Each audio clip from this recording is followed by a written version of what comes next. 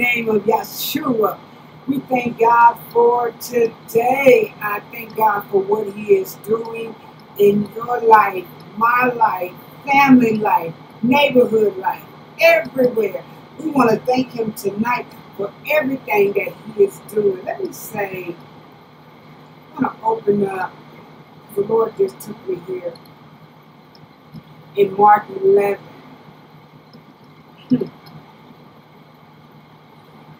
Started at the second verse and said unto them, prophets, He's been giving me this for years. This very scripture, this chapter, He's been giving it to me for years. It says, and say unto them, go your way into the village over against you, and as soon as ye be entered into it, ye shall find a colt tied, whereon never man sat. Loose him and bring him. Loose him and bring him. And if any man say unto you, why do ye this? Say ye that the Lord has need of him, and straightway He will send him hither. And when they went their way, and found the colt tied by the door, without in the place where two ways met, and they loosed him, untied him. And a certain of them that stood there said unto them, listen at this, why do ye loosing the colt? And they said unto them, even as Yeshua had commanded, and they let them go. And they brought the colt to Yeshua and cast their garments on him.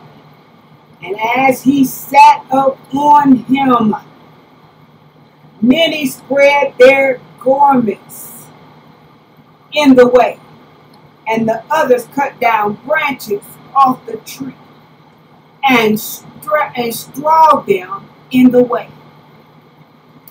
And they that went before and they that followed, crying, saying, Hosanna! Blessed is he that cometh in the name of the Lord.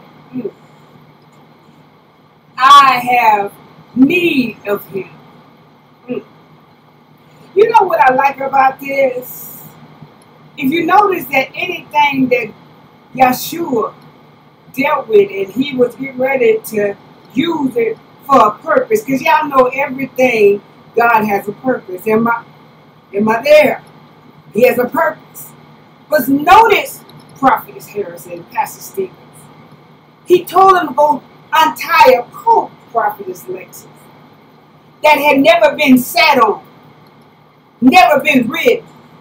In other words, it was fresh. Woo, my. It was fresh. It had not been contaminated. Nobody had ever rode on this coat. And God is saying to us tonight, I still have need of you. Doesn't matter what you're going through right now. You got to understand that God has what? Need of you. He took that coat. And as he sat on it, he was the first one to break that on in. Woo, my God, my God. Notice he didn't get a used coat. Sometimes are we looking in the wrong areas? Are we looking for a used vehicle? Are we looking for a used car? A house? Maybe the Lord wants to give you something fresh that nobody has ever encountered. Tonight is the night. Even though I give all my condolences to Marcel Williams' family, because they did go ahead and killed him. And I say killed him. They executed him tonight. An innocent man. And the government said, I don't care, in Missouri. There might be some consequences behind that. Because you never know who they are to God. That life will not be in vain. Because that blood will cry from the ground. See, y'all don't understand. This is what's going on now. That blood is crying from the ground. Those bloods that you keep hanging from the trees, that's shooting down and executing them, that blood still remains here. Ooh, that's how powerful Yeshua is, that the blood does not even die. Oh my God. Even though they drain it from our body, our blood still has a way of speaking to Yeshua. Oh my God. Doesn't matter what you say or do. God is going to get the glory somehow, in some way.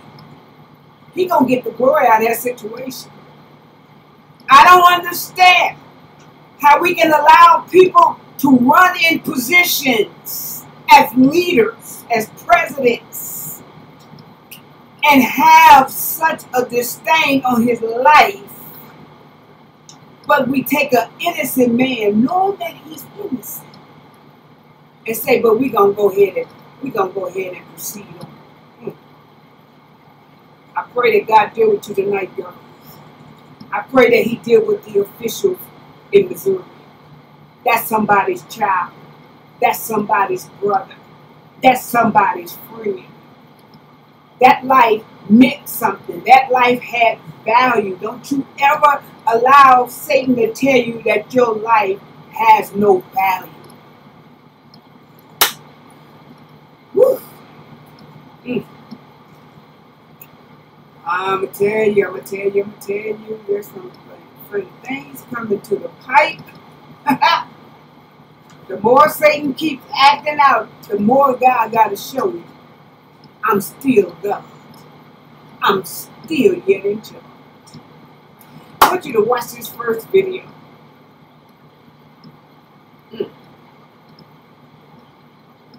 I'm going to say this. Y'all better be very mindful and very careful of who we're putting in positions. I don't care about the color. I don't care about the gender. But I do care about the heart of that person. And when somebody show you that they're deranged, please believe it. Don't get in a situation that I didn't know. Please believe it. Like they said, believe the hype. Don't believe the hype. But let me tell you this. You're best to believe when they show you who they are, you can't follow when they show out.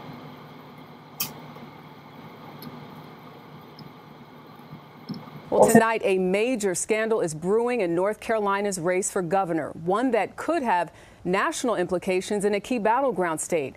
There are growing calls for Republican candidate Mark Robinson, currently the state's lieutenant governor, to drop out of the race after CNN unearthed outrageous comments he allegedly made on a pornographic website. But the lieutenant governor says he's not going anywhere. This is a politician who has a long history of making incendiary comments about women, Jewish people, and the LGBTQ community. CBS's Ed O'Keefe has the details.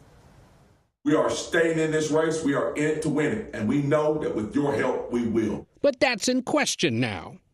CNN first reported a series of past anti-Semitic and sexual comments by Lieutenant Governor Mark Robinson on at least one pornography website with a username matching photos of him and his biographical information. In posts dating back to 2008, Robinson called himself a black Nazi, expressed support for reinstating slavery, recounted secretly watching women shower when he was a teenager, and made other lewd comments. He denied it all today. Those are not the words of Mark Robinson. You know my words, you know my character, and you know that I have been completely transparent in this race and before. But Robinson canceled scheduled campaign appearances today and didn't show up Wednesday at a rally for GOP vice presidential candidate J.D. Vance. Former President Donald Trump has praised Robinson on the campaign trail. I think you're better than Martin Luther King. I think you are Martin Luther King times 2. Robinson was given a national platform by speaking at the Republican convention, where we caught up with him. Lieutenant Governor Ed O'Keefe with CBS News. How are you, sir? We got to run. How's your race? It's going fantastic. It's going fantastic. Yes, sir. Recent polls show him trailing Democratic candidate Josh Stein, who today said North Carolinians already know Mark Robinson is completely unfit to be governor. Now, ballots are already printed in North Carolina, but state law says candidates have until midnight tonight to drop out of any race. And if Robinson does so, the state's GOP executive committee would pick a replacement, and voters would vote for the new contender by voting for Robinson on their ballot. Members of both parties believe his unpopularity could drag down Trump and help Vice President Harris win battleground North Carolina. Ed O'Keefe breaking down all the latest details. What a story. Thank you.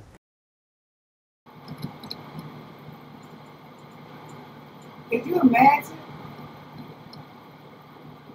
that is going to represent you as your official?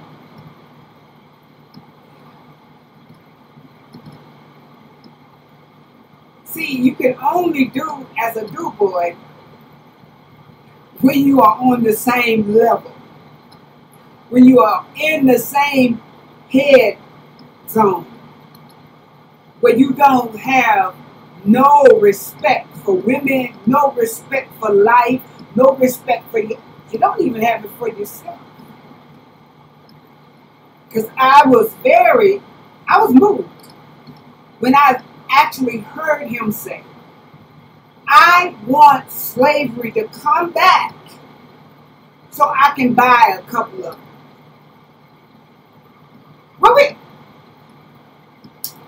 Think about what we're trying to put in office. For those that are undecided and you want to play with the fire, don't play with that fire because it will burn you. It could scorch you very bad. You might not bounce out of that. I'm going to say again, when somebody show you that they are, woo, how can they walk together except they what, prophets? They got to agree. They got to agree. They got to have the same mentality, the same attitude.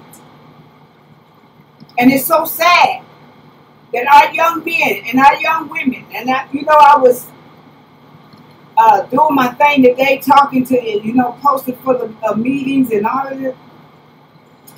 And I had people, I made a response because I sent the letter out that Dr. Barber in the meeting last night, he told them, this is what we're sending to Trump and J.D. Vance. So I was on there. And I began to get all these little trolls, because that's what it is. And they began to say, are you serious? Get the facts, get the truth. Did we not hear on that debate? I'm not understanding what debate they was watching. But did we not hear that he said the Haitians are in Springfield, Ohio, eating cats and dogs? And when they replied, they said, we got investigators that said it is true. When the devil starts lying, he will never know how to tell you the truth. Every day if you think about it, we got to go back and we got to go and listen and retract our day and make sure we ain't tell no lie through the day. Make sure that we was being honest. And if we came short, oh Father, forgive me. Because every day we gotta check ourselves, and I'm blown out of the water to try to find out how do you just keep telling all those lies all day long. That would just Pastor, that would just blow my mind. I couldn't do it. I mean, it's just too much. I would not be able to tell those false allegations, and you have caused harm to people that should not be in harm's way. And all the leaders of the ministry team had to come together and begin to pray. And this letter got to go out expeditiously and let you know we're not going to tolerate it. I wish people would understand the truth. Because when the truth is in your face, you cannot go into denial. Watch this video. Madam Vice President, I want to move to Springfield, Ohio, and what's happening there. We've seen school closures, parents worried about their kids leaving the home because of racist conspiracy theories that I won't repeat here, but they have been repeated by leaders on the Republican side, President Trump, former President Trump, and Vice Presidential nominee J.D. Vance. From your perspective, is this just a case of irredeemable racism that can't be mitigated by any rational action, or is this a situation in which a federal response could help this community heal? There's a question of resources and... Well, no, I'll let you finish and then I'll speak. No, please. It's a crying shame. I mean, my heart breaks for this community. You know, there were children, elementary school children, who it was school photo day. You remember what that's like? Going to school on picture day? Who were dressed up in their best, got all ready, knew what they were going to wear the night before, and had to be evacuated. Children. A whole community put in fear.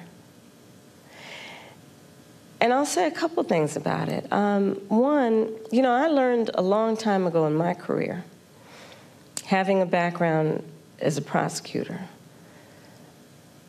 when you have these positions, when you have that kind of microphone in front of you, you really ought to understand at a very deep level how much your words have meaning. I learned at a very young stage in my career that the meaning of my words could impact whether somebody was free or in prison. As Attorney General, I was of California, fifth largest economy in the world. I was acutely aware that my words could move markets. When you are bestowed with a microphone that is that big, there is a profound responsibility that comes with that. That is an extension of what should not be lost in this moment, this concept of the public trust.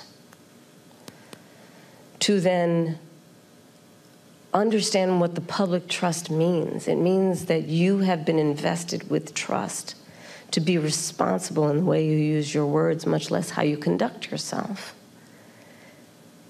And especially when you have been and then seek to be again President of the United States of America.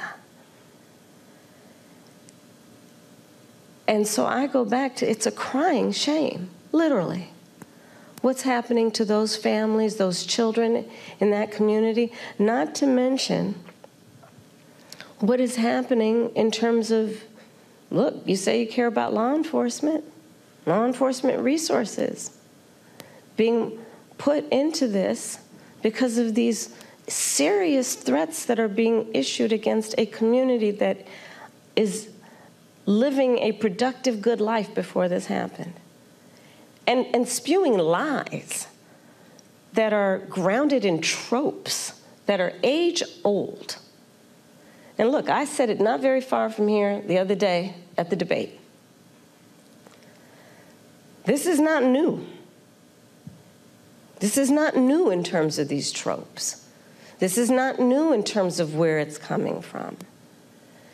And, you know, whether it is refusing to rent to people, rent to black families, whether it is taking out a full-page ad in the New York Times against 5 innocent black and Latino teenagers, the Central Park Five, calling for their execution, whether it is referring to the first black president of the United States with a lie, birther lies.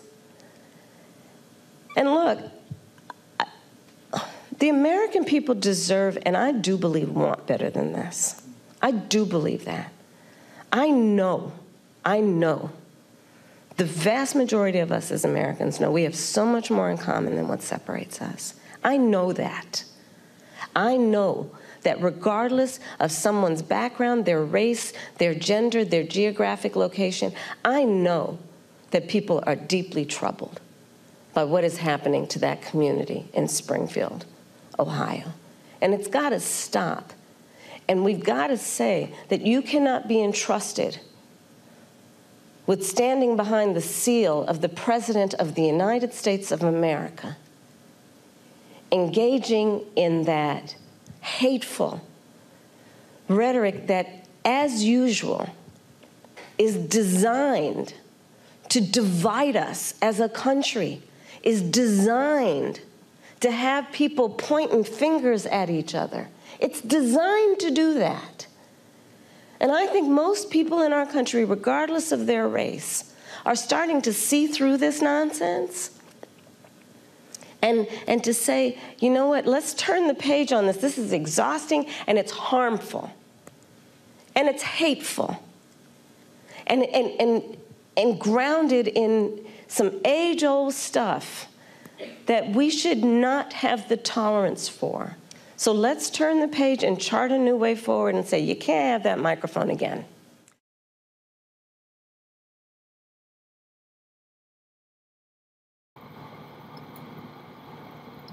I would totally agree. That when you have that much animosity, and when you think you are untouchable, I agree that you need to be sitting down. But hatred is a feeling that can be both godly and sinful, depending on what it is that is causing us to hate. Because you know, Yeshua said, I hate sin. I hate discord. I'm going to go to John, 1 John.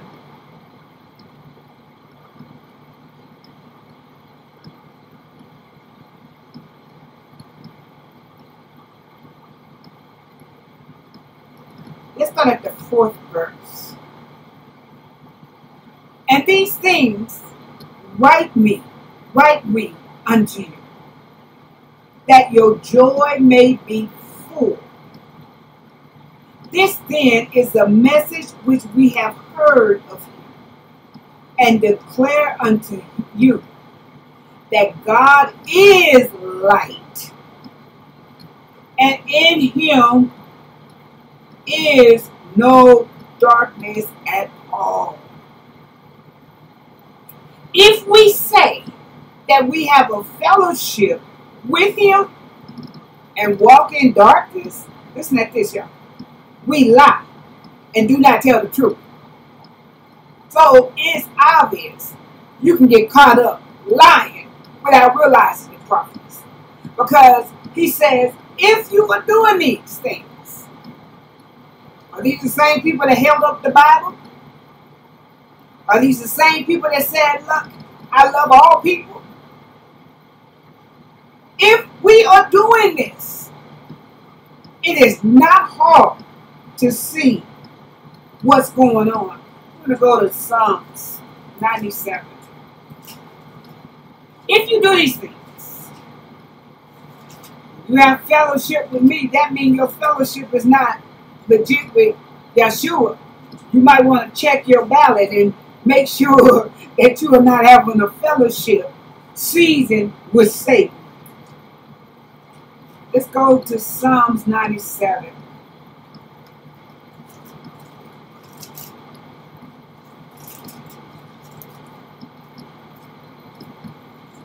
We got to get it right.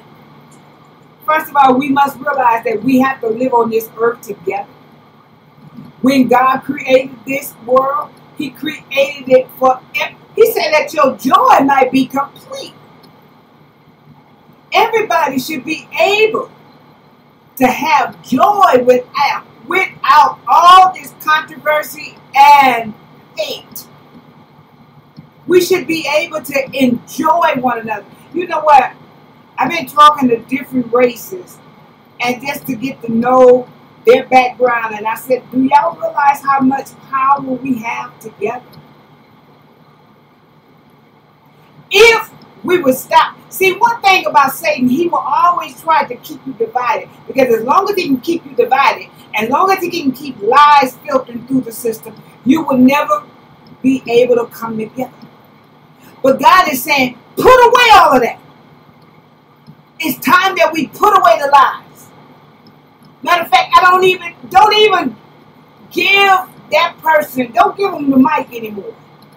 Because it's dangerous to spill over all these lies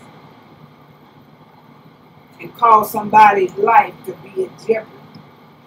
Psalms 97. Let's see.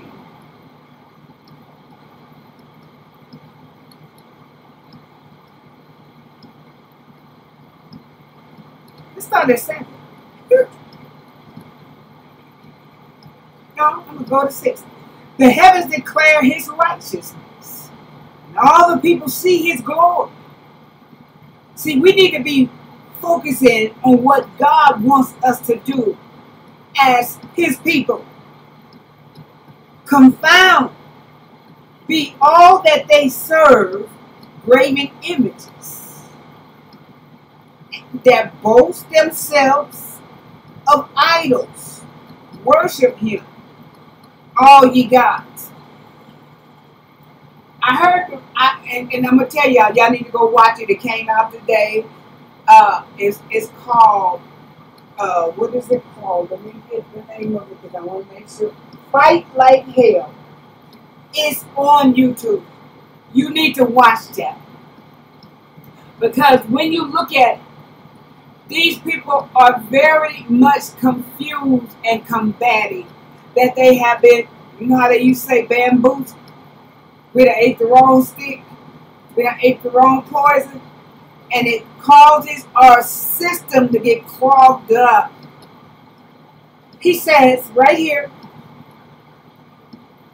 the heavens declare His righteousness, and all the people see His glory. Confound be all they that serve graven images. See, when we have this kind of animosity in our heart, when we are filtered to spill out lies and keep confusion going on, what is that saying? That means that we are serving the wrong God. And I was watching it, and they were saying, oh, He is our God. He is our King. Like, oh, that's scary. To have somebody look up to you as though you are their God, as though you are their idol. The devil is a foolish liar to be. I wouldn't want them to do that. Don't put me on the level where Yahshua is. He said, because my ways are not your ways. What did He say? My thoughts are not your thoughts. So His ways and His thoughts are higher than ours. So when we allow idols, is this how the children of Israel got in trouble when Moses went up on the mountain? And what happened? That instead of them being prayerful, staying focused, okay, Moses is up there praying. He's talking to God. God's giving him instructions. But here we down here celebrating gold images. Till when Moses came down, what happened? He got angry. He broke the 10 Commandments. He had to go back and rewrite it. He had to go make another tablet because they were simply distracted. There's a lot of demonic forces getting out here that distracts us. I'm telling you. There's time I got to like, there are certain games I like to play, like, those little Chinese games and my Panda Pop, And sometimes I was like, okay, I can sit there and I could just be, I be in my own little zone because I like those games. And one thing about it, when I'm playing, I hate to be defeated. So, I'm competitive like that. That I like, you're not going to defeat me and I'm not going to get this thing right. Whatever it takes, that I got to win this. I'm willing to do that. Just like, whoo, okay. And they be like, oh, yeah, because I refuse to be defeated. And that's like, God, if we could get that mindset for you to say, God, I refuse to be defeated. I refuse to be outdone. Then we can see God moving in such a way that we say, woo, only God gets the glory.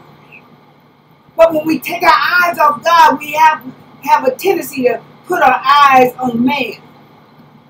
And I say, Lord, that won't be my king. That is not my God. Because I refuse to bow down to that. All right, I told y'all we dealing with that Nebuchadnezzar season. Ooh, my.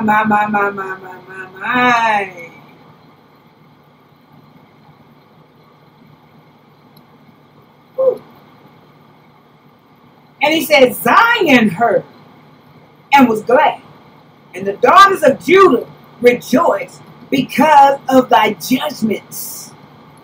O Lord, for thou, Lord, art high above all the earth. Thou art exalted above, far above all gods. He that loves the Lord hate evil. It said, what? We got to hate it. We got to get to that place that we start.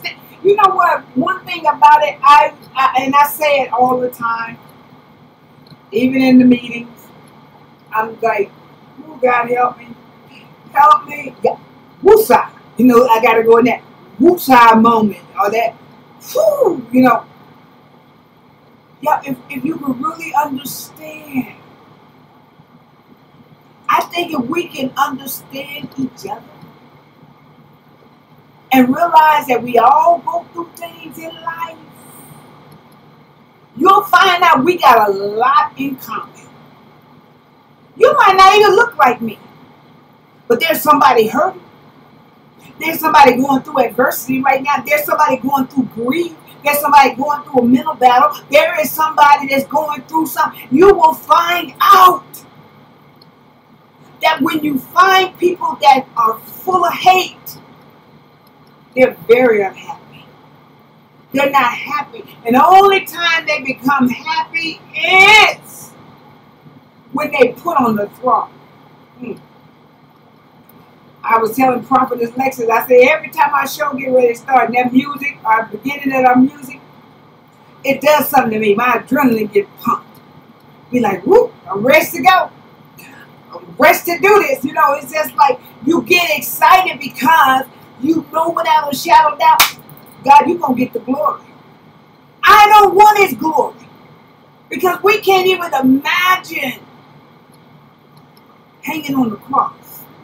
Can you imagine being beat like that? Can you imagine? If somebody said, I want to go back to slavery, I wouldn't be a good slave. So baby, you would have to just take me out, because we're going to either take each other out or it just won't work. I refuse to bow down to Satan. So guess what? We cannot bow down to man. He perverses the souls of his saints, and he delivereth them out of the hand of the wicked. He preserveth the souls of his saints. He delivered them out of the hand of the wicked. Let me say, God's going to do it.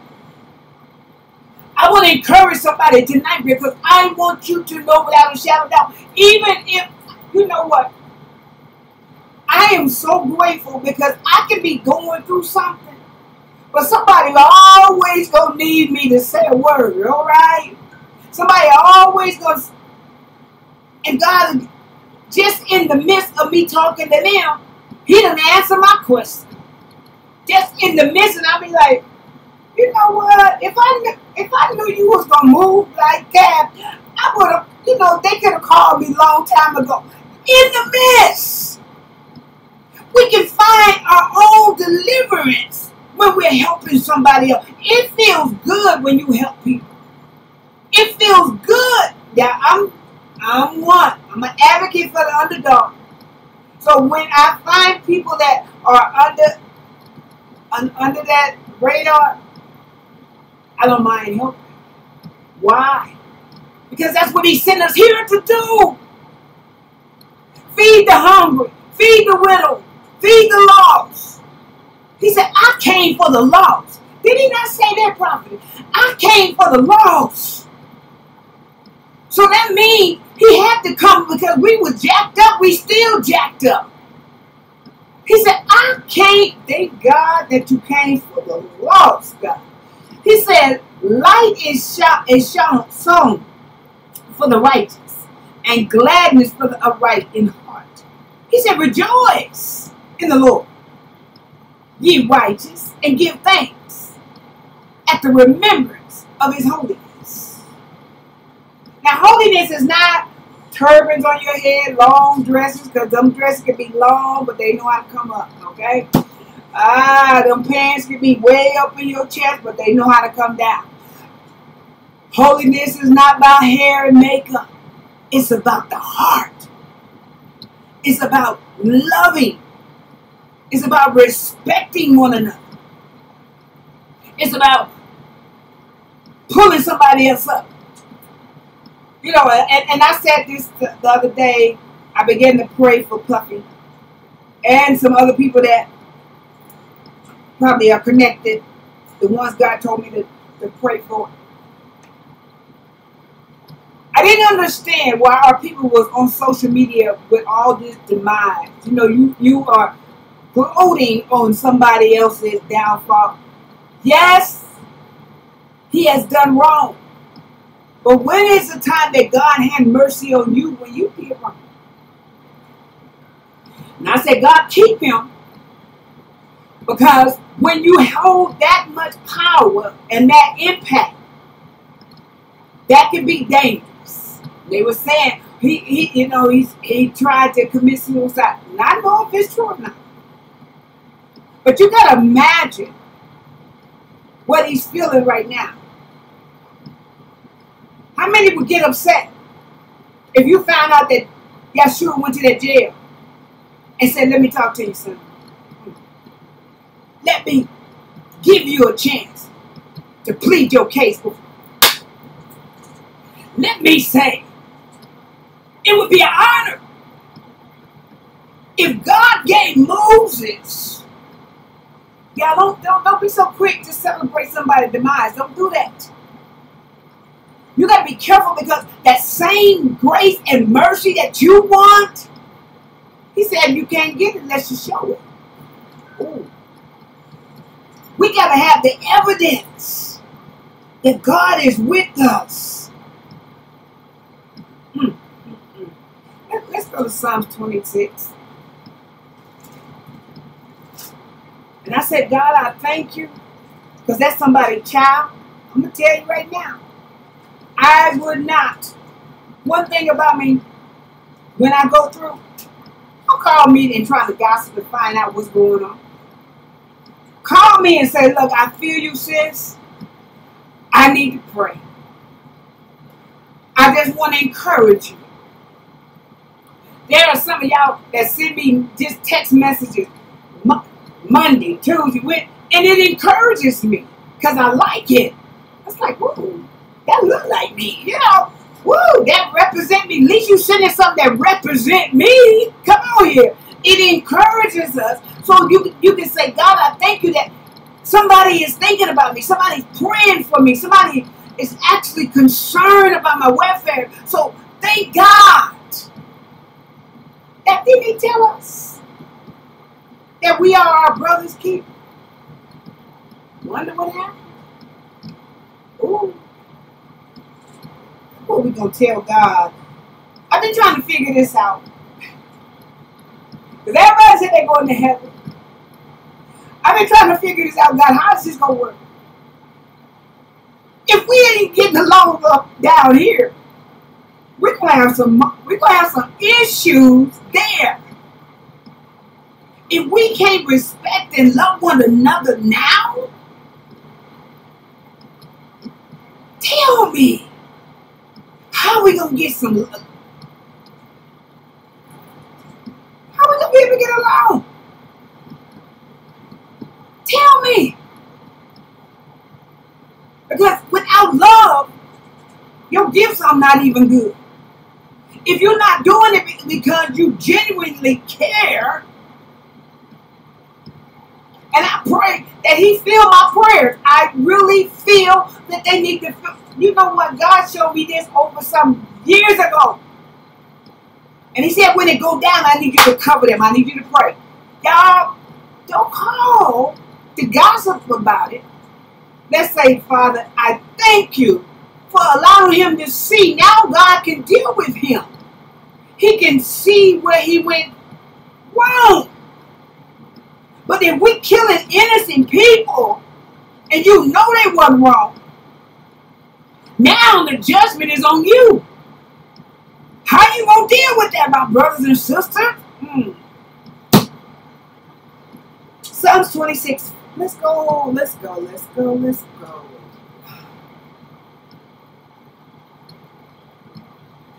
Number 5. I have hated the congregation of evildoers. It ain't my word. I gotta tell you, you are not in good standards with God right now. And will not sit with the wicked. I will wash my hands of the innocency. So will I compass thine altar, O Lord. He says, that I may publish with the voice of thanksgiving. That I may publish with the voice of thanksgiving and tell of all thy wondrous works. I'm going to go back. Even though we might not physically point a gun at somebody, stab somebody, but when this mouth go to talking, we're actually killing them. It's dangerous to kill somebody's reputation.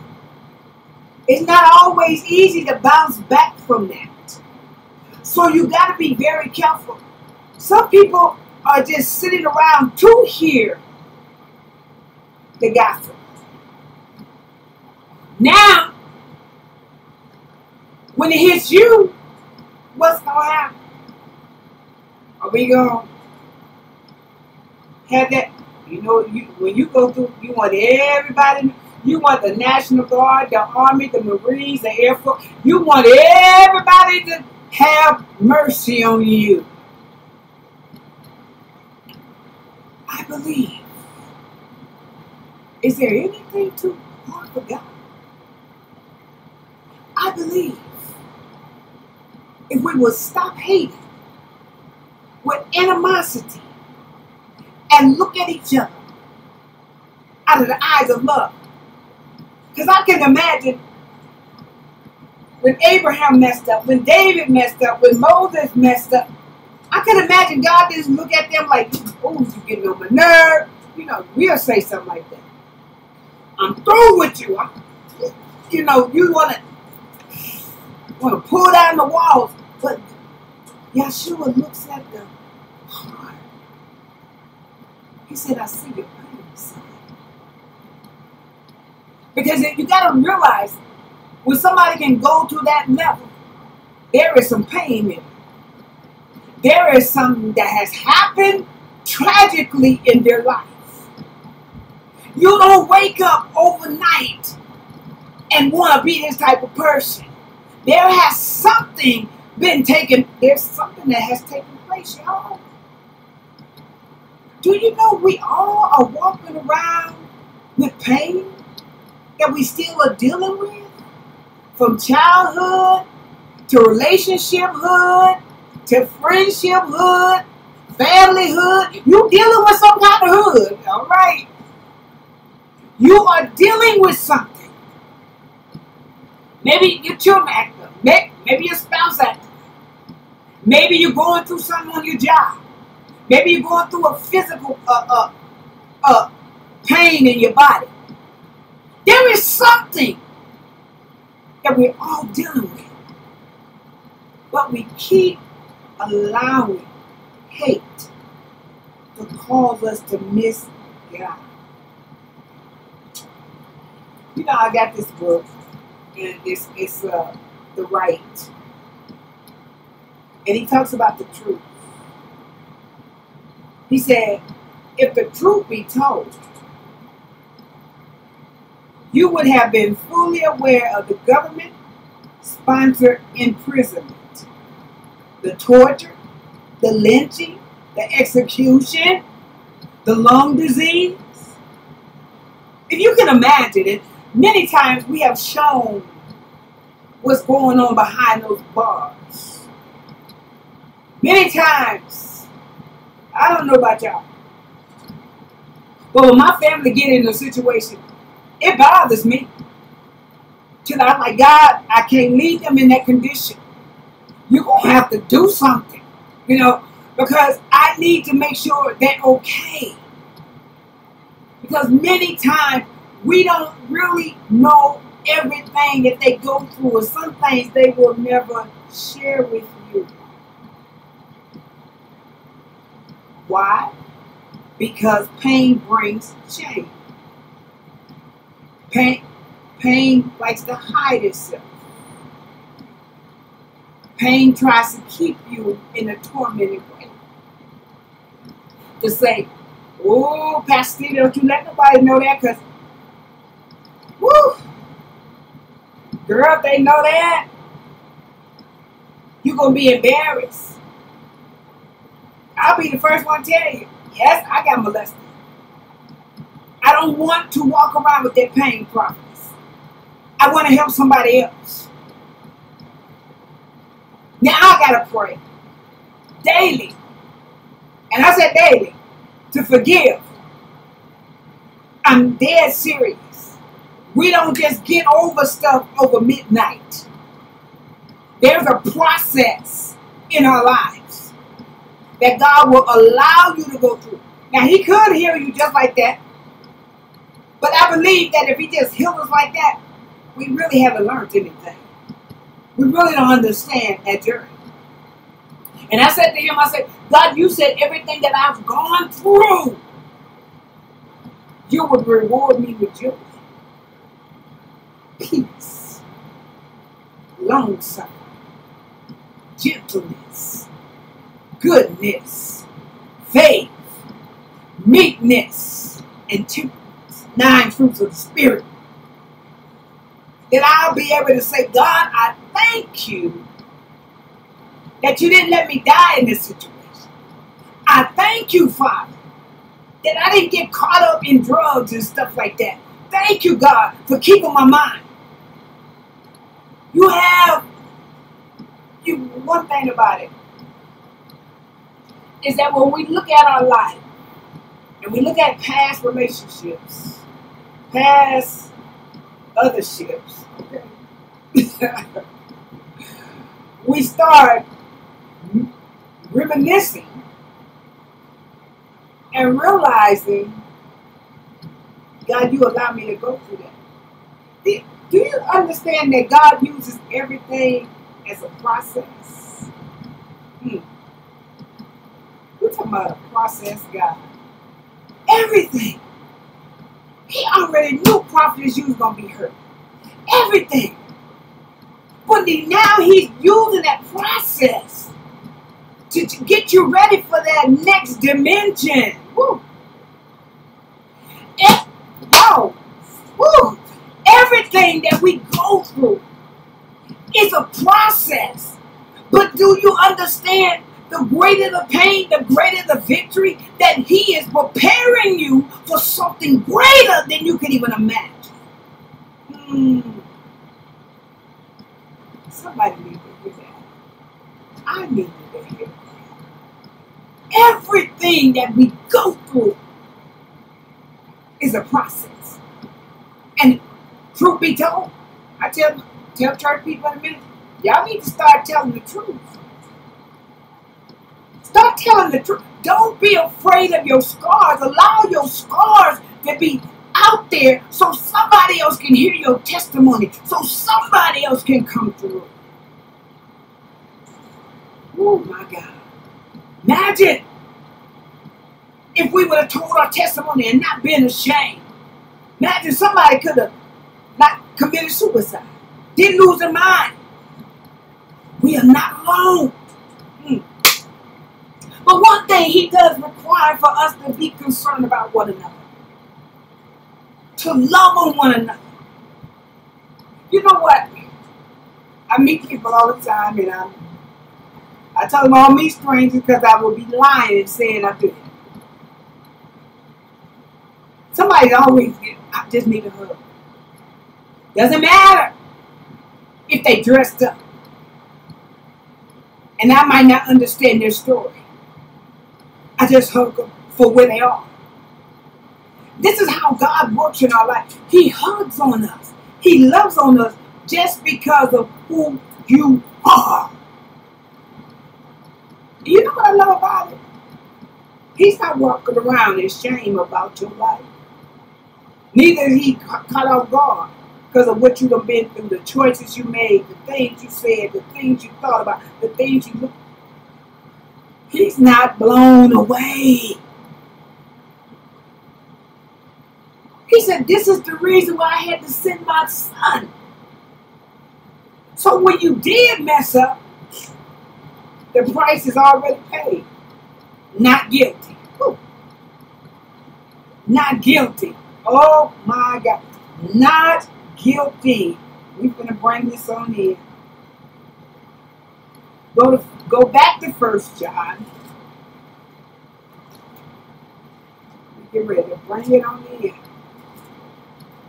This is a nice little book. It really is. And it talks about the truth, the notes. Tell me the truth. Don't give me no fairy tale. Because one thing about it, if I need a foundation, that foundation is built on love and the truth.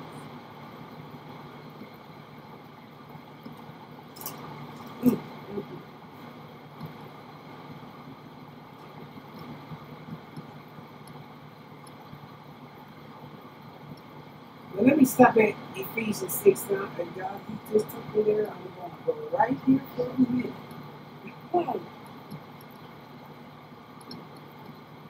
I promise you, you're going to bring the family. Oh, glory to God. I want to go to Ephesians 6 and just keep your place in 1 John if you need to. Children, obey your parents in the Lord, for this is right. Honor thy father and mother, which is the first commandment with promise. Let me say again, when I told you all that God said, if you honor your mothers, how he was going to bless you. And one thing about it, can I just be real?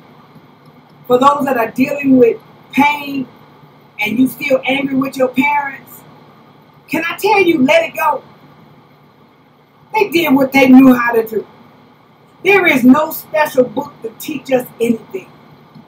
We as parents, we are always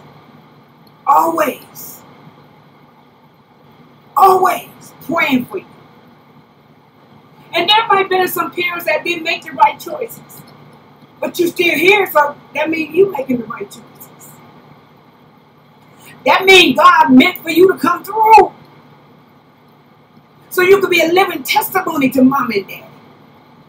But when you carry this animosity around and you're dealing with pain from your past and you haven't gotten over that, that stagnates us. Number 3, that it may be. Hold on here. That it may be well with thee, and that thou mayest live long on earth. Didn't it tell you, parents, don't provoke your children around. Don't be calling them all out their names, calling them. We got to grow up now. We got to tell them, men, tell your sons who they are. Because if you don't, the world want to introduce them to the negativity. Ladies, tell your daughters the queens they are. Because the devil wants to take them down a road that they are not going to like at all. Woo. When you know, what they say, when you know better, you do better. But now, God is saying, okay, I'm holding us responsible for teaching them. I'm holding you responsible for teaching. What I said, okay. 1 John, let me see, the 2nd chapter.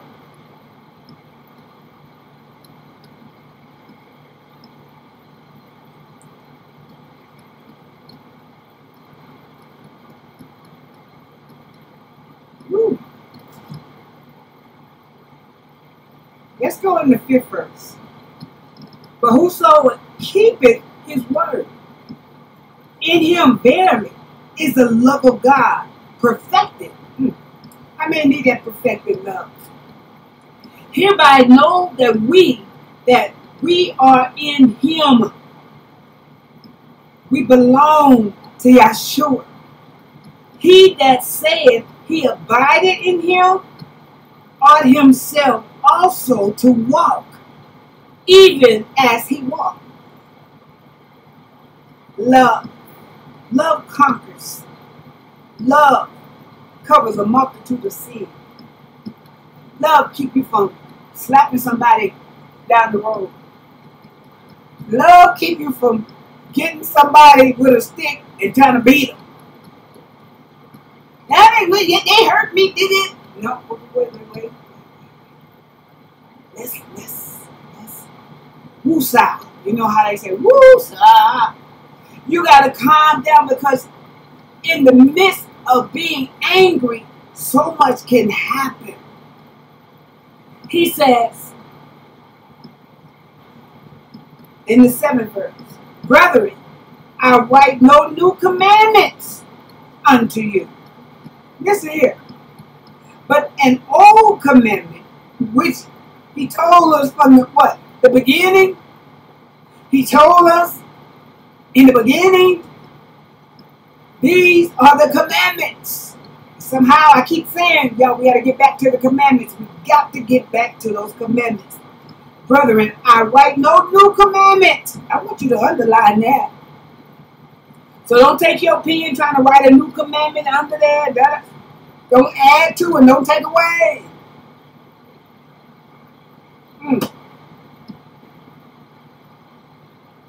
But an old commandment, which he had from the beginning.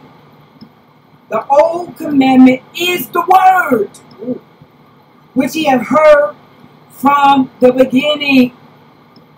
He said, again, a new commandment I write unto you, which things is true in him and in you, because the darkness is past, and the true light now shineth.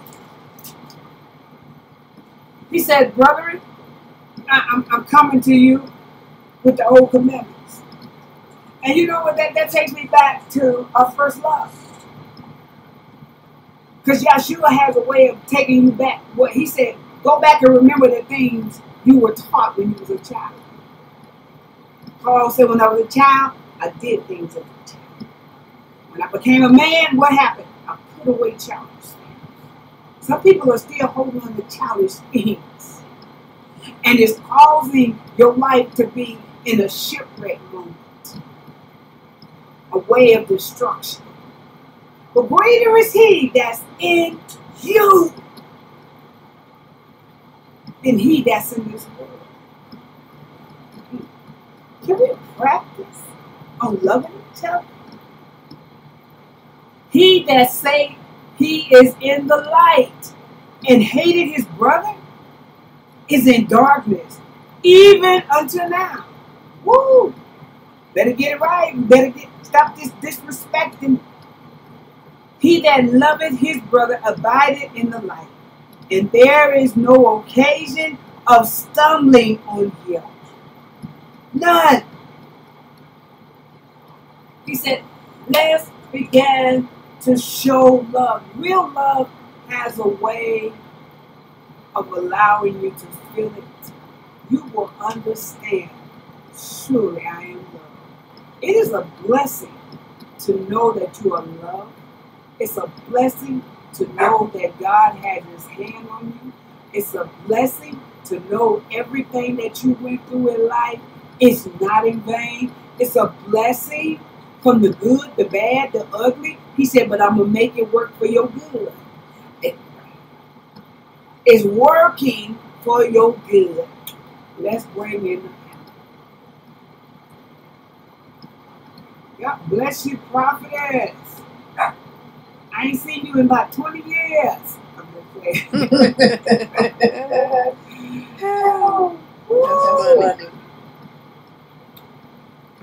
God bless you, Pastor. Where are you at in the dark? What is going on with your life? What are you doing? Let me hear from y'all tonight. You gotta come on out that corner, girl, and stop. You can't hide like that. Remember that song said, "Come on out that corner, you can't hide." Yeah, come on out that corner, you can't hide. God's got his hand on you. Yes, he will do it for you. Come on out that corner, you can't hide. Go ahead. Giving unto God, it's truly a blessing to be on the line tonight.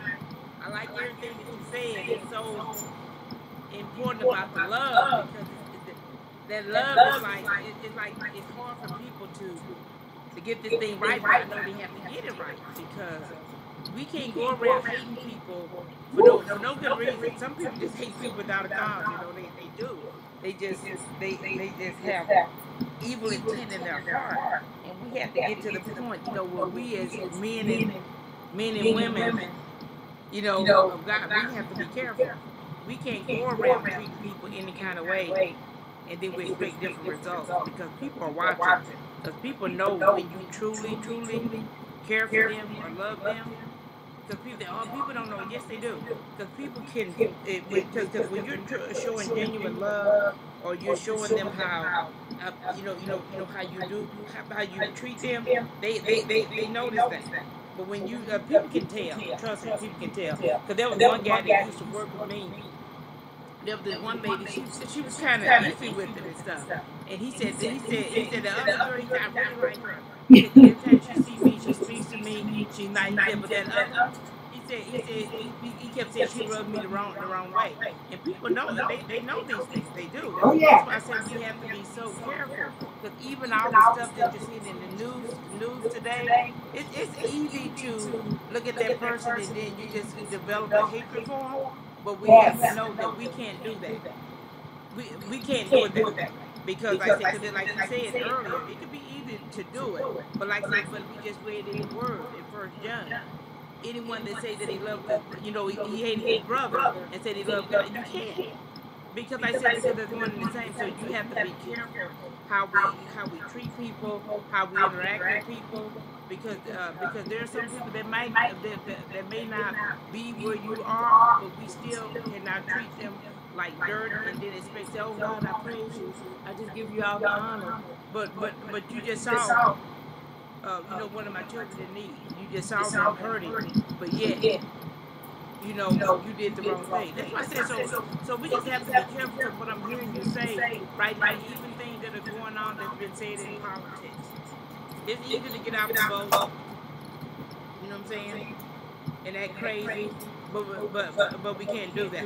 Because I'll say this person needs prayer anyway.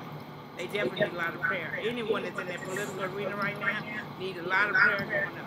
Because I think there's so much stuff being said, there's so many lies, Yes. so many disinformation or misinformation, and like I say, it's easy to get latched on to that and start, going out in left field. But we have to be careful. Like I said, we can't do what the world does. Yes, we're in the world, but we're not of them. We're not. We can't go because I heard you say easily somebody can say something wrong to you. They say you boom, you done pop somebody upside the head. They'll knock them out. Those are the old days. Yeah. Those are the old days. Like now there's a different walk, there's a new walk, and we can't do those things. Now what you have to do, basically, like you said, walk away. Because if you don't walk away, yes, things could take place. But like I say, but we know the word for ourselves, and we know we have to have a different walk, a different path, because we can't do what everybody else does. Even though people spew out hate, we can't go spew out hate just because they do. I said there's a lot of that's going on too. But like I said, like I said, me personally, I can be honest with you. Some of the things that I see now, that they're showing on the TV or on the internet or whatever, I see why they tell you to really back off of it sometimes. Because it can get you in a spot, you get to thinking, did they just say that? I know they could have just said, you know what I'm saying? And then your mind get to thinking different ways. And, what you can come back with. Even like on social media, I heard you say that earlier.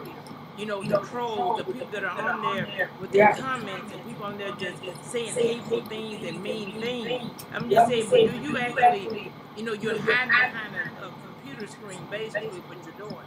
You know what I'm saying? You're spewing out this hate and all this. It just, I don't know. It just, sometimes I look at somebody and say, do these people really know what they're saying? And to hate people without a cause. Yeah. And to call people all kinds of names. I wouldn't want to open my mouth to do that. But that's what people do because they get so intertwined into everything that's going on. And they don't know how to get themselves extricated from it. They really don't. And this is because I was listening to a young lady today. She said her dad is a veteran, and they were talking about the January 6th insurrection. They made a documentary about it. Oh, it came out tonight. Yeah, it's on YouTube. Yeah, and she said, my dad, she said, as old as he was, she said, but he sat there, he listened to everything that they said, everything they did, he really thought, you guys are doing the wrong thing, to time. And her dad was one of the people that went to the White House.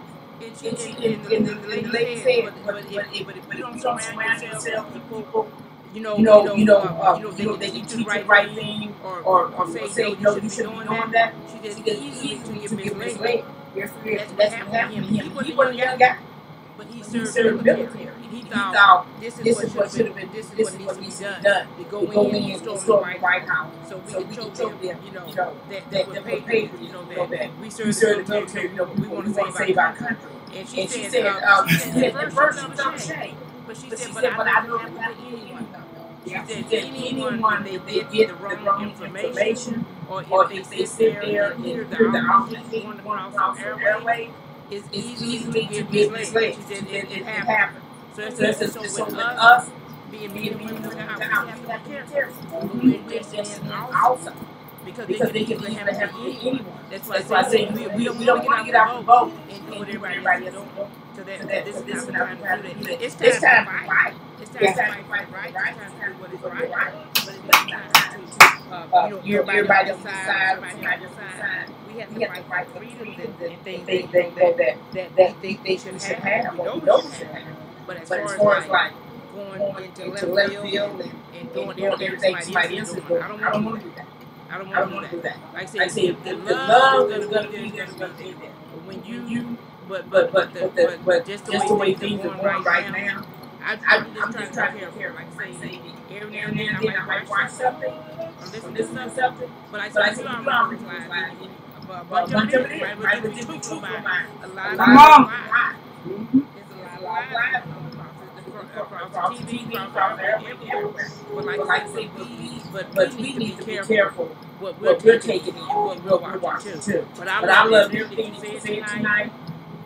It's just something we have to do. Like I say, we can't be like everybody else. It's just we got to be set apart. It's just simple as that. That's basically what you're saying in a nutshell. We got to be set apart. Because if we're not set apart, then that means we're joining in with everybody else, and we can't say something negative about them if we're doing the same thing they're doing.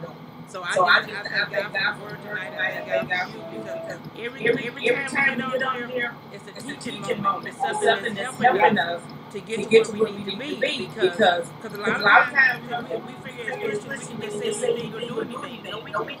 I'm saying we God. Like I said, we can't say what we want to say and what we want to do. That there's that Bible, those commandments tell us how to live and what to do. But like I said, but if we're going to show everybody else the love of God and how He changed us and what He did in our lives, then we're going to have to be an example. But I thank God for the word tonight. I really do. I thank God for you. Thank God. Thank God for y'all. And right here, prophetess, Pastor, this you just hit in a nutshell. In 1 John, the 3rd chapter, starting at 13, it said, "Marvel not, my brother, if the world hates you. We know that we have passed from death unto life,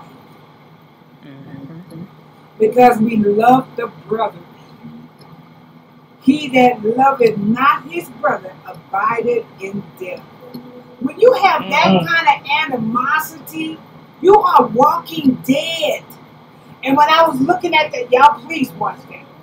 When I was watching it, I was like, Lord, they are like in a zombie, like they are in a state of mind that they're not there anymore.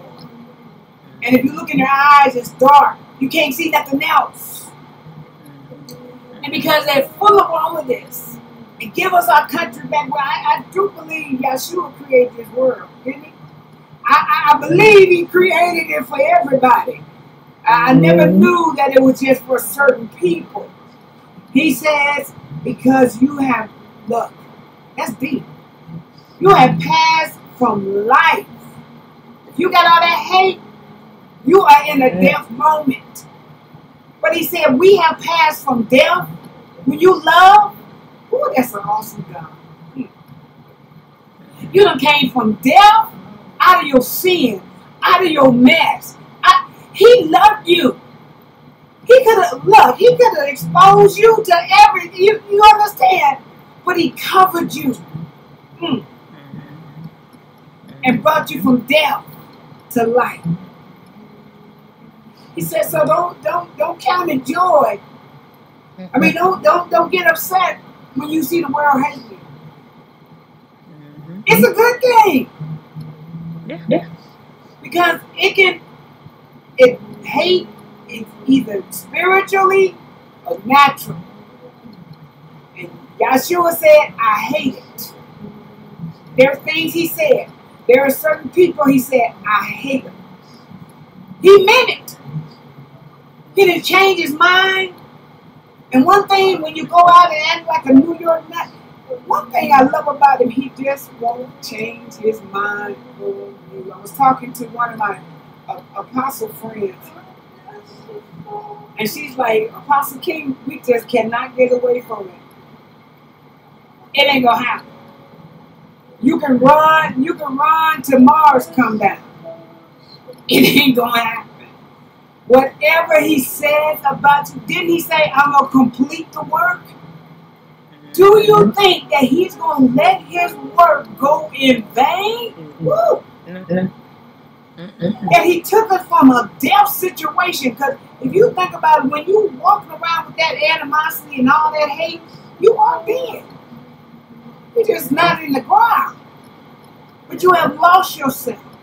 And God is saying, it's time that we keep spilling the truth. Yeah. We should not be afraid as leaders. I'm not understanding leaders that are afraid to approach any of this. We have to confront it.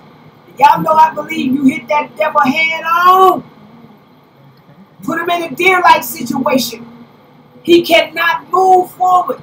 When we realize that, then we can say, God, we thank you. Because somebody's listening. Somebody's heard. Somebody might even be at a point like, I'm just ready to give it up. It ain't worth it, da, da, da. But we got to say no. He ain't not through with you. Think about it. When you fell in that fire, you could have fell in that fire and just demolished right there. But he said, I got you. He put you in the line of fire, but he brought you out of it. Yeah. For a reason. He allowed you to go through what you went through, prophetess, even with your sister. But he kept you. That could have been you. When I think about my life, I was like, my God. That could have been me. But somehow, in some way, he said, no, I got you in reserve. See, he put us in reserve. And he said, okay, you're going to go through some things, Evangelist Hugh, but I got you in reserve. And nothing can separate us from that reserve. Nothing. We can't even separate our own self from this reserve. Woo, this is deep. Let me hear from you, prophets. That God is something else. Yes, Woo, and I'm glad that you have touched on, because when you started talking about love and hate and the hatred that people have, and the deception and the discord and all of that, and I think about all of us, all of us people, especially in this country. Yes. If we really, all of us started to sit down and start having real conversations. I mean, real. We will get to the bottom of a lot of things. Yes. And we will find out. Not throwing the books away, not stopping there, huh? Find out so many different indoctrinations and programming. We will see the truth. Because like you said, the discord and the deception is what causes the division. And really a lot of us are alike. Our skin color may be different. Yep. And some things in culture-wise, how we grew up, certain things they may be different. But there's some things, really, if we started having real conversations, people started looking at how, or we start looking at how we view one another through what's been shown to us. And not that the things aren't real. Because some of us have gone through some real situations. And we do gotta be careful. Yes. To not be like overly trusting in that way. We just have to trust people to be themselves. But I really believe for those who are willing to have the real conversations, we will really get to the bottom of a lot of things. And even when you're talking about parents and how I went through that, and it's just like when I look at it at my age that I am now, it's so crazy how when you're younger you think you know so much. It seems like I don't know. For me, the older I get, I know some things, but it's like people only doing the best they know how, and parents and sometimes will question how come my mother didn't do this and didn't prepare me in this way. If she would have known, I'm sure she would have done it. And the thing about it is too, we're at the age now. Information it's so easily we got access to so much information that we want to know something, we can find out about it. And so that whole thing about even having the animosity toward the parents, and I didn't have animosity, but and there's nothing wrong with even people that do have it. I feel like the healing comes when you're truthful and honest about it. But at the same time, once you release that truth, have that compassion. Don't get the release for yourself, but at the same time, still look at the situation in a realistic way, and not just through your own tunnel vision of what happened to you. You have to, because a lot of parents or children, that look at their parents a certain way. Once they become parents, they begin to see life is not all black and white, and it's not all cookie cutter, and it's this is and it's just like I believe that the more we're willing to really have real, honest conversations, yes, all of that we'll find out where the discord is.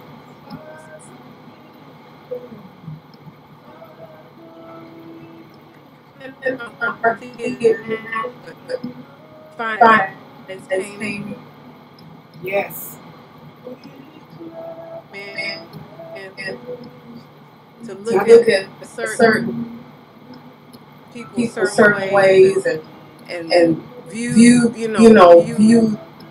things this way and another way. It's not, but I just feel like that love for those who are willing, but the ones that are willing see that even when it comes to justice and looking at things the way God does, yeah. It might, some people might view that as dangerous, but that's where the real truth comes in, and we'll be able to see things, are always what they've been projected to be, and we don't have to look at each other and be against one another all the time. We may not agree on everything, but it doesn't have to be, all this division all the time. So, but I do thank you for the word tonight. Yes, because when you think about it, our parents only did what they were taught. Their parents did what they were taught. And we already know that there was a whole lot left out. We know that kept us separated and kept us in disarray. But now that we're finding out the truth, we have awakened, because we're not going to sleep. We can't. Right. That now he's saying, go back and teach them. Go back and teach them. Teach them. And you just said, if we could just sit down, that's a pet. I would love to buy. If we could just sit down. He said, come and let us reason together. Yeah. I even say to the body of Christ, so many times it's embarrassing to me, because they act worse than the ones in the world. When we are in church and we have guns in the pulpit and talking all this crazy stuff, tearing each other down, it's not working. It's not working. And that bothers me. And even though, see comments where people will say something negative about Harris. I said, first of all, if you don't like her, that's your business. You need to go pray. Because really, was you there when she was prosecuted? And like I told y'all, I talked to a gang member, and we supposed to get back together. Because I want to sit down and talk. Let's talk. And this Gen X generation, we got to reach them. They got the right perspective, but they need some help. They need guidance. They need to be taught. Yo, this is not, we don't go out, jump across the boat with white chairs flying in it. we got to make sure that we are going to fight this battle the right way. But God is saying to us, show my love. The greatest thing you can show is love. And you know, so many people have been reaching out. They was just like making comments. They say you got a genuine heart, but a lot of people misunderstood your heart. They misunderstood me. And they were saying they didn't realize the jewel you was. And I was like, oh God, that's true. But I know my heart. I love His people, and I love helping people. And like I tell them all the time, nothing I got to put on. I do it anyway. Because I don't mind giving. It don't take for me to stop and encourage somebody. When I look at them, they look like they're in distress. Baby, are you okay? You okay, sweetheart? Because I think about Pastor Stephen. That could be my child out there. That could be my grandbaby. That could be my niece and nephew. I want to make sure that even though my nephews are hard-headed, my nieces, I want to make sure the love that we're building and showing that somebody will show them when we're not around.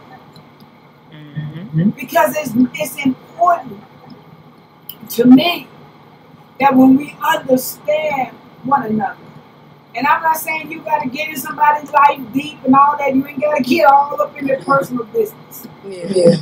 Just encourage them. Let them know. Let them know that might be the last time that they're going to walk this earth. We don't know. We don't know.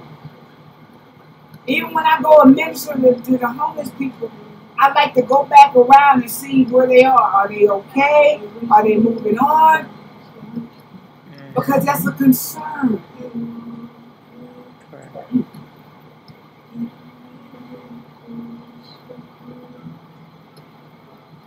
If we could just learn that.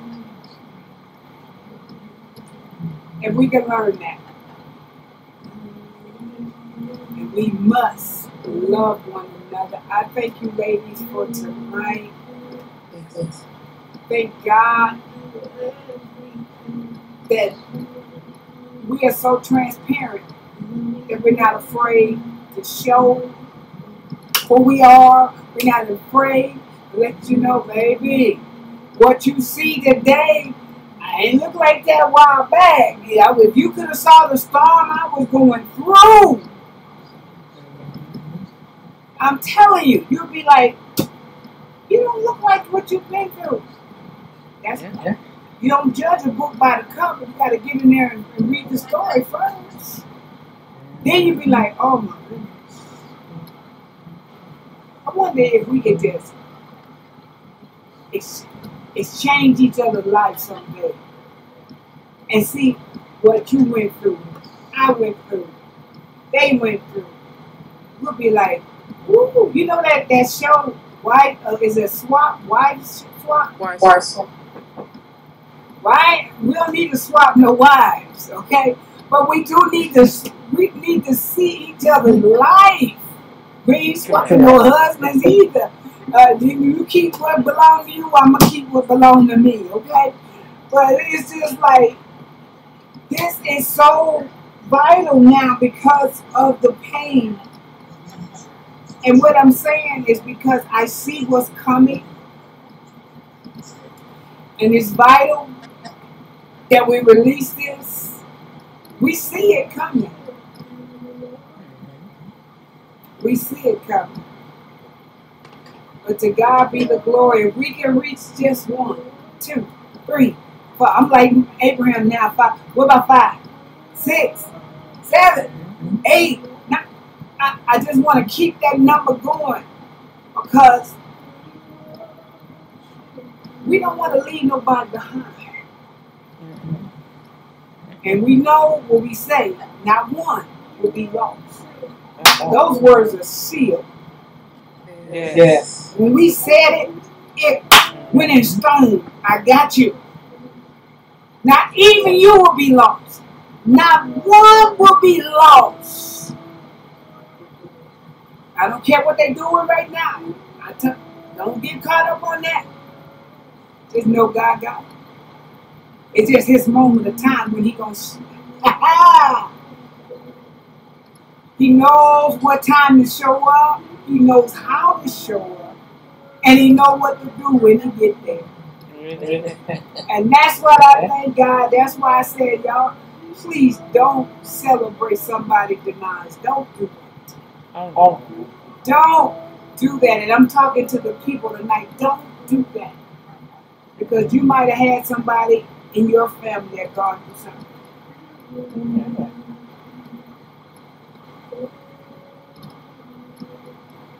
And you know the pain that we carry. But I never opened my mouth and said, God, I need you to kill them. I need you to go and take them out. No. Father, I forgive them. Because I need to be forgiven. It's me, God, standing in need of prayer. And when we think like that, we see people on a whole different page. So we thank God for tonight. Woo, glory to God. Pastor Steve, would you pray for the people tonight? Yes. Heavenly gracious Father, I just come to you tonight, Lord. Lord, thank you for the word you just given forth, Lord. Lord, there's so much hate and so much violence going on right now. But even like Myles was saying about comparison, we're more alike than we are apart. And I pray that the people will begin to see each other for who they are and for who you created them to be. Lord, I just thank you, Lord, for even covering each and every one of us, oh Lord. Lord, even the things that are being spewed out on the airwaves, on TV, on the internet, Lord, that never will come to knowledge, that we will stop looking for people to mind, to have them to be taken out, Lord. Yes, God. And Lord, I thank you. I thank you, Lord. I pray against all the hate that we won't get that built up in us, that we will release that stuff and everything against us, Lord. We thank you that it will be taken away from us in the name of Jesus. Lord, we just thank you for your word tonight to do so. Lord, we pray that we will begin to love. Just let the love ooze out of us. Just let it pour out of every vein, every heart, wherever it releases it from, Lord. We just thank you for doing it for us, oh Lord. Because Lord, we have to so love you. We have to. It's a must. Because you loved us. You died on the cross for us, oh Lord. And that's how you showed your love to us, oh Lord. Yes. And Lord, I pray that we will show love to the people. Because there's so many people out there that are hurting, people out there that are dying, and people need. I listened to a police officer the other night. He said, he was telling his family members, he said, when these young men on the street, when they've been shot, they said, please don't let me die. I just want to see my family one more time before I go. And that's why I said, Lord, we have to show that love. We have to get out there and reach the people with the love, not with hate, not with judgment, not with saying, oh, why did you do this? It's not time to do that. It's time for us to show love. It's time for us to be about love. And Lord, I thank you tonight. I do. Yes. I pray for people, Lord. I pray for the hearts of people, that their hearts will not be full of evil and hate, that they will begin to love. That they will begin to love. And I heard Pastor Myles say that we get back to commandments, because the commandments are true. They have never left us, never left us, and they will not. And Lord, I thank you for each people tonight. I thank you for your people. Yes. I thank you for everyone that's heard the word tonight, that we will just begin to just let the love flow. Let it flow. Yes, God. Let it flow. Lord, we thank you. We thank you for the love. We thank you for the peace. We thank you for the joy.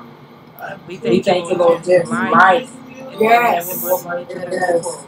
Lord Jesus, I do appreciate you tonight. I thank you for each and every word that comes across this airway each and every time. It's something that's helping us to grow, something that's helping us to get to where we need to be in you. So Lord Jesus, search our hearts, oh Lord. If there's anything in there that's not like you, take it out. Do the surgery, what needs to be done.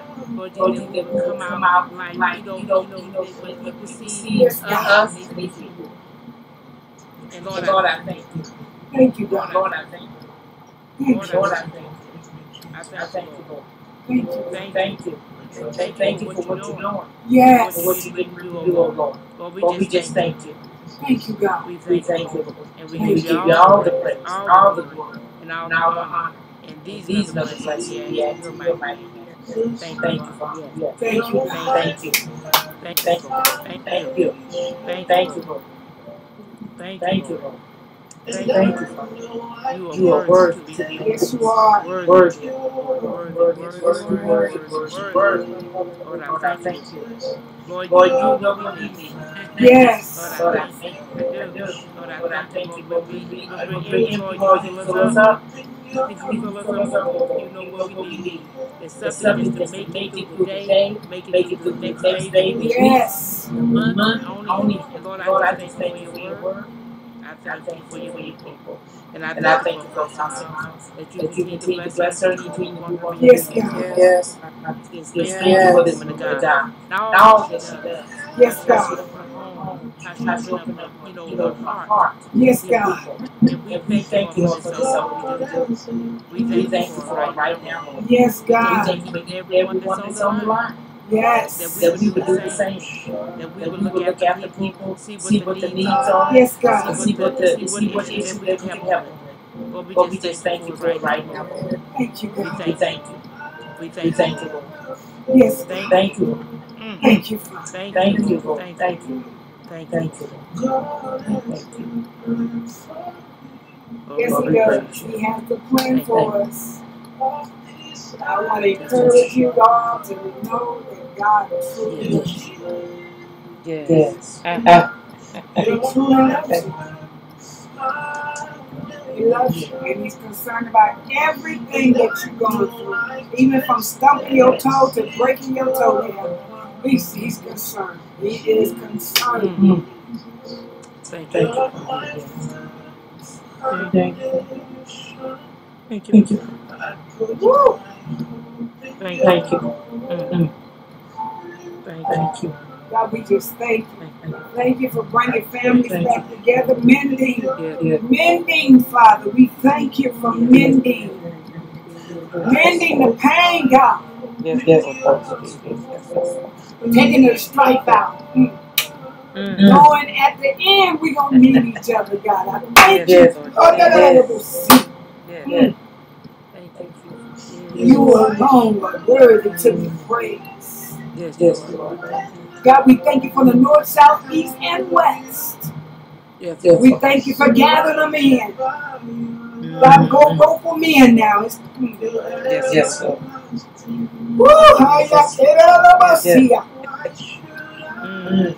God, we thank you for keeping bread in them, even this hurricane that's coming to Florida. I thank you for keeping my children safe. No harm, no danger, Father. I thank you. Woo! Glory. Glory.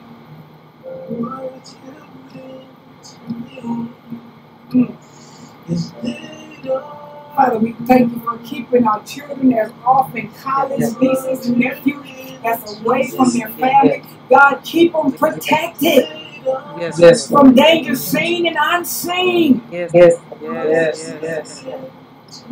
God, you see the animosity. You see the plot. You see the plan. You see the ambush. You've been talking ambush for a minute. God, I thank you. Thank you, God, for keeping them on their jobs. Thank you, God. Thank you, God, even on the highways and the byways, keep them safe, God. Airways, keep them safe. Oh, God, we bless your name.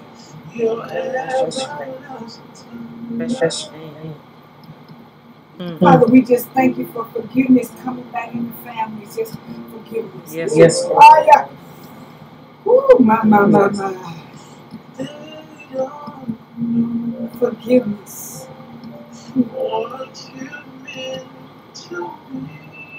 God, get a hold of his mind, Father. Get a hold to him. He's right there that you can talk.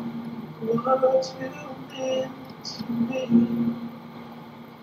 If they don't know what you meant to me, they don't Thank you, Father. Thank you. what you meant to me. Father, be with the reading family tonight. They don't know what you meant to me. Jesus. Oh God, thank you. What you meant to me. God, we thank you for dealing with every broken piece, every broken piece. What the devil meant for harm, God, turn it around for our good.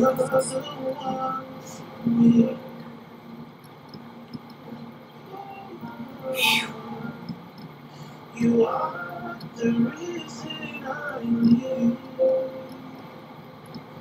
You're the one for me. Oh, glory to God. You're the one for me. One more time. God, we thank you. God, and that fires. Father, we thank you. Burning fires away. God, we thank you. You're the one for me. Oh, God, we cannot do this without you.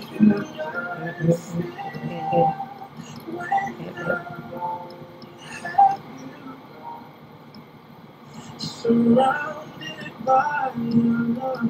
Oh, my God. Your everlasting love.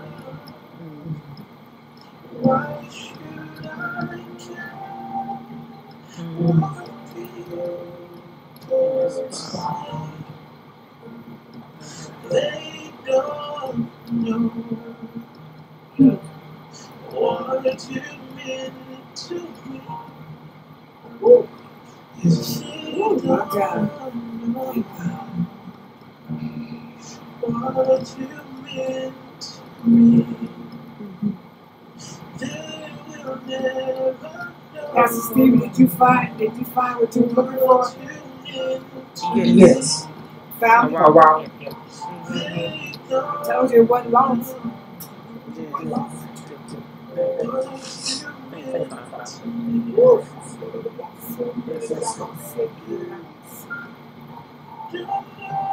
Yes. They just don't know.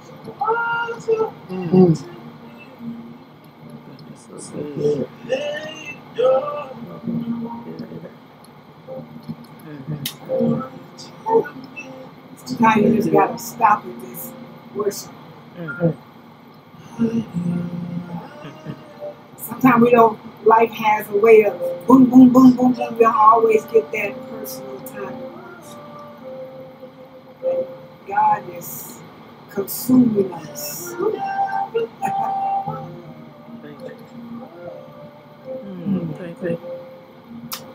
That consuming fire.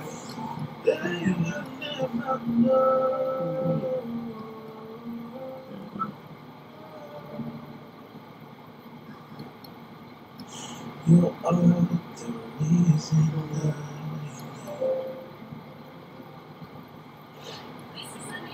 Glory to God. We thank God for tonight.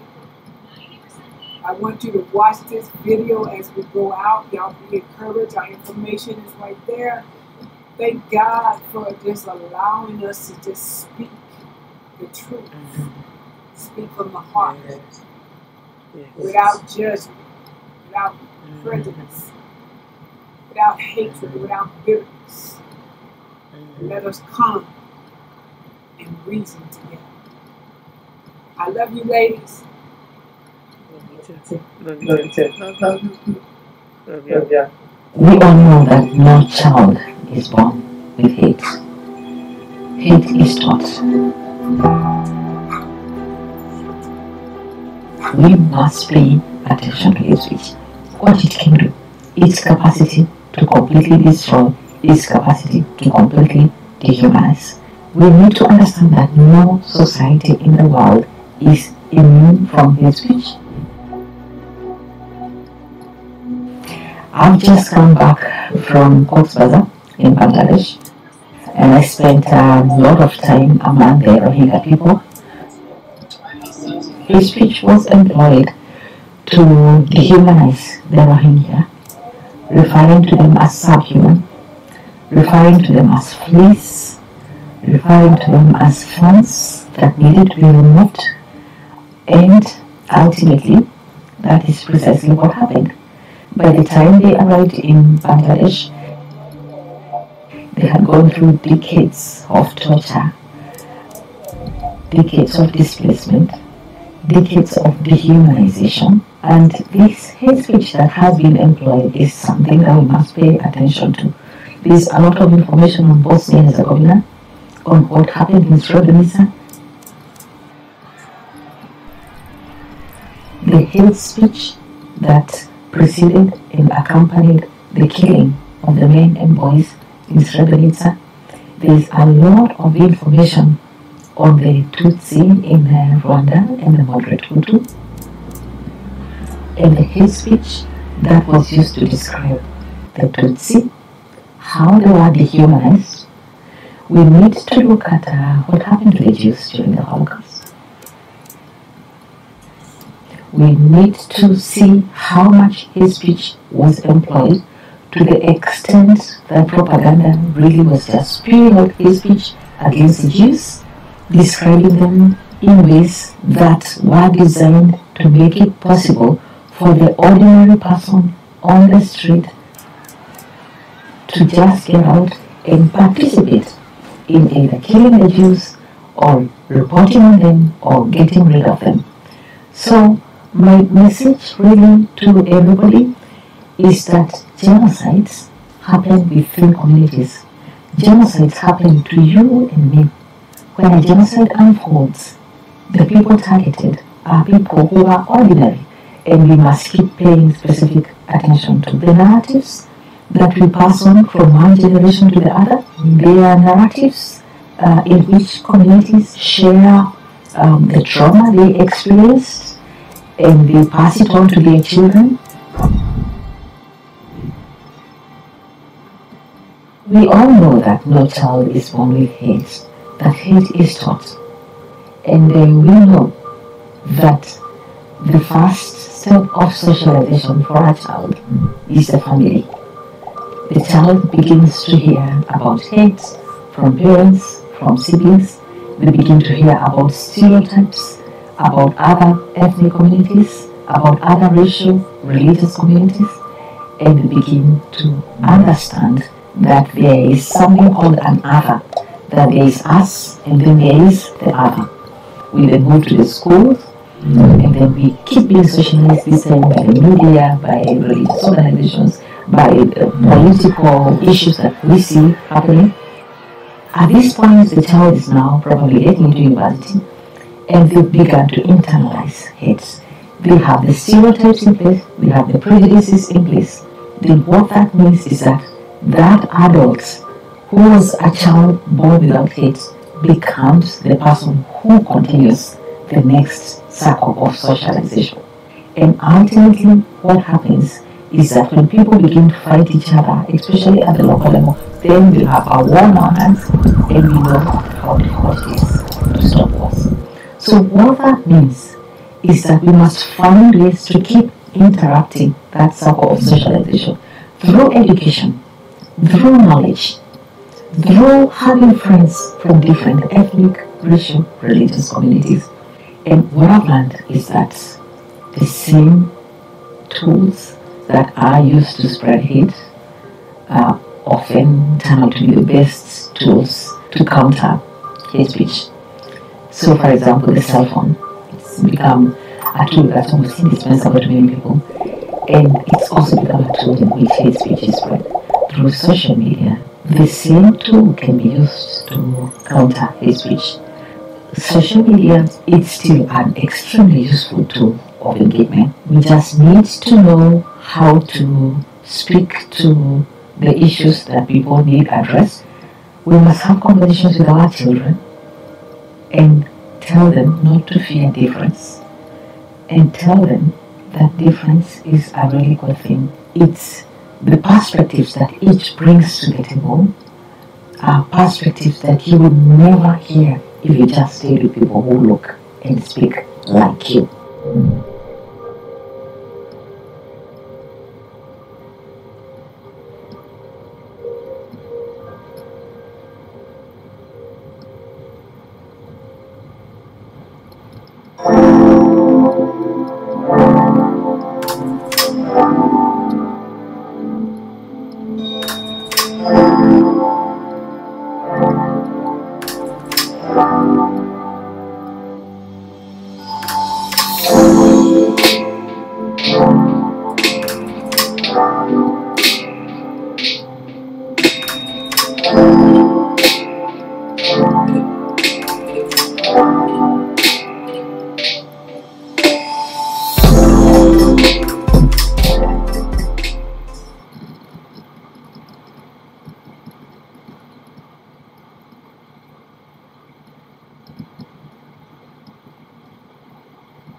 Recording stopped.